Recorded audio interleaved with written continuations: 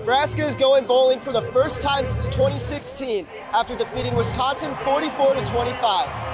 The Huskers set the tone early with Heinrich Harburg punching it in from 5 yards out. While Wisconsin responded quickly, Nebraska retook the lead with a Dante Dowdell 12-yard touchdown run. Missed field goals began to be a problem for Wisconsin, with Nebraska adding to its lead off a 5-yard touchdown throw from Dylan Raiola to Jamal Banks.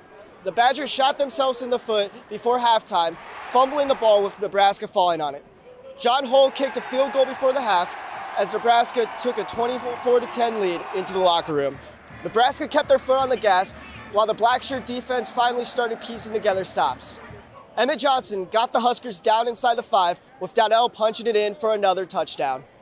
Dowdell put the nail in the coffin, scoring his 3rd touchdown of the game, making it a 19-point Husker lead. Deshaun Singleton put the icing on the cake with an interception as Nebraska defeated Wisconsin for the first time since 2012.